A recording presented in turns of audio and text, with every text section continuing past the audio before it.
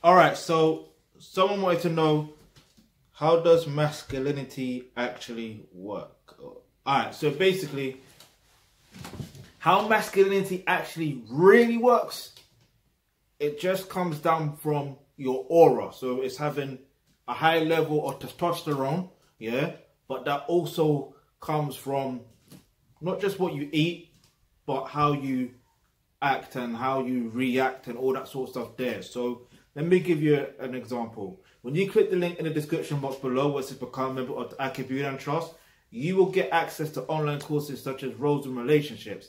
Now in that course, you will learn, in Roles and Relationships, you will learn exactly how to be a thoroughbred alpha male. All right. So when you're a thoroughbred alpha male, that is when you will know how masculinity really works, because those traits of being a masculine man or a pure thoroughbred alpha male are naturally within you anyway.